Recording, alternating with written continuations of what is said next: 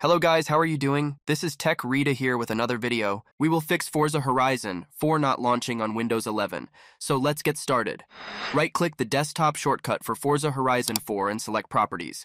If you don't have one, add a shortcut for it to the desktop by dragging the Horizon 4 app from the Start menu. Click the Compatibility tab on the game's Properties window. Select the Run as Administrator checkbox. Press the Apply button and click OK to exit.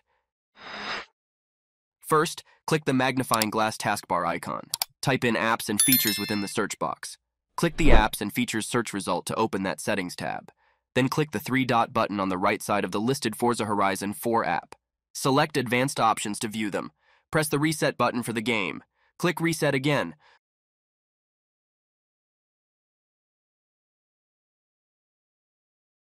Click the Windows taskbar icon to open the Start menu. Select the Settings app shortcut. Click the Privacy and Security tab. Next, select the Microphone Navigation option. Then disable the microphone for the listed Forza 4 app by clicking its toggle button.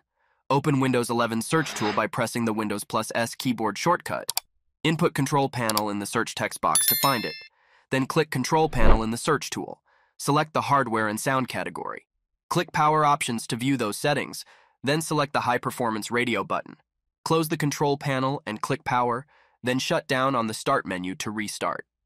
Thanks for watching. If it helps, make sure to hit like and subscribe.